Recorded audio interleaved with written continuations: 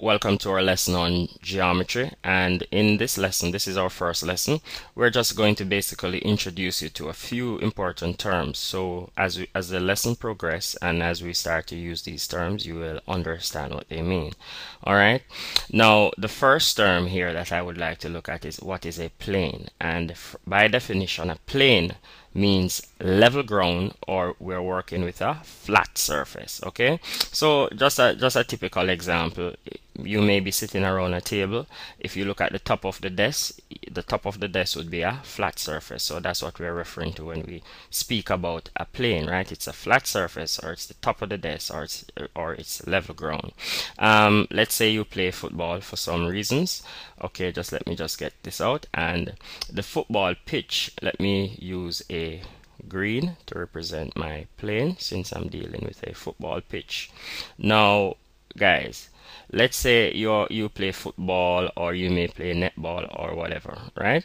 Now the ground that the pitch is on would be a flat surface. So if it's football we're talking about, let's say that's our football field, and imagine I'm looking at the football field from a side view. Okay, I'm standing at the side and looking straight at the pitch. So at this end of the pitch I would have a I would have a goal post. So let's say this is my goal post, this is my net, and let me change my color a bit.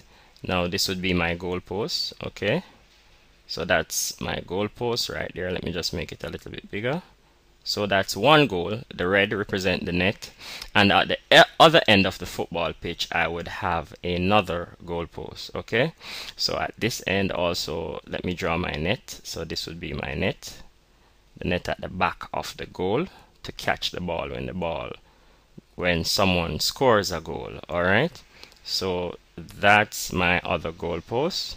Okay, so this green surface here, this line, this green line represents the surface of the football field. All right, and let's say for example the green grass, and if you notice it's flat, it's level. So that's what we mean when we're speaking about a plane basically. All right, let's move on to our second term that we would like to introduce you to other than a plane, and the second is a point. We must know what is a point when working with as it relates to geometry rather, right?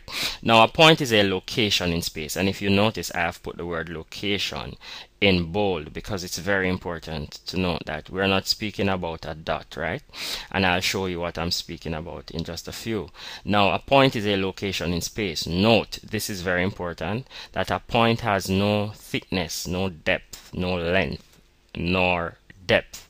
Remember now guys, a point is something that we cannot touch. All right, it is simply a location, and let me underline that very important word. Okay, it is simply a location, and remember now it has no thickness, so you can't touch it, you can't lift it up, you can't measure it. Okay, now some persons may be accustomed to the whole fact that, and let me just get something here quickly, if I should do something like this, if I should make a dot there, they would say okay, that's a point. No, this is not a point, this is a dot, or most commonly called a period. Okay, it is not a point. When I'm speaking about a point, I'm speaking about a specific location.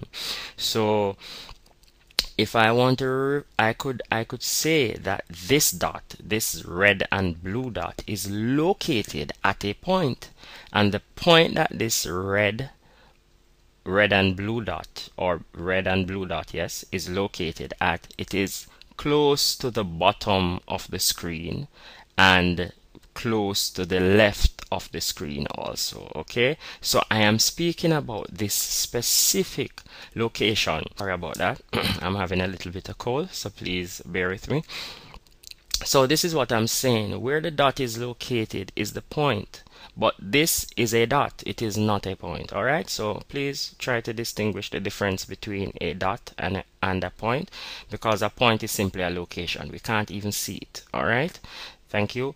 Now that's it for two terms. Now the third term that I would like to look at is what is a straight line. Okay, and bear in mind, a straight line, is what I mean by what is a line here for number 3. Now a line is a collection of points following a specific path and running forever in opposite direction. All right. Okay, so now let's just look at what this definition means. All right, I'm just going to draw a line, for example. Now let's look at some quick examples. So my first line, let me use a black color quickly. All right, black. My first line, want a black. So, well, that's a blue. So that's my line. All right. Now, this is pretty cool. When you draw a line, once you're dealing with a line, arrowheads must be on the tip of the lines. This indicates, what the arrowheads indicates is that this line doesn't stop here. It runs forever going in to my left, and it is running forever going in this direction to my right. Okay. What I'll do, I'm going to show you something now. Let's mark this point on the line, and let's mark this point on the line here, and I'm going to call those 2 points. This is point A, and this point would be point B. All right. Now, sometimes you may be reading books or maybe in the exam, and you'll see notations such as these, and I'm just going to do it quickly here. You'll see, for example, an arrowhead like that, and an arrowhead, and below it you will have A, B. Now, what this notation means, that it means that they're speaking about the line AB, because if you look here, you would see that the line passes through the points A and the points B, but it continues forever. Continues forever to the left, continues forever to the right. Okay, so that's what we mean when we're speaking about a line. Okay, another important note that I would like to make when working with lines is that there are different types of lines that we should be aware of, and quickly I'm just going to run through them very quickly. The first one I would like to look at is the horizontal line. All right, and this line that we have drawn here just now, the name of this line would be a horizontal line. And let me just make a quick note of it before I move. This is a horizontal line. Horizontal.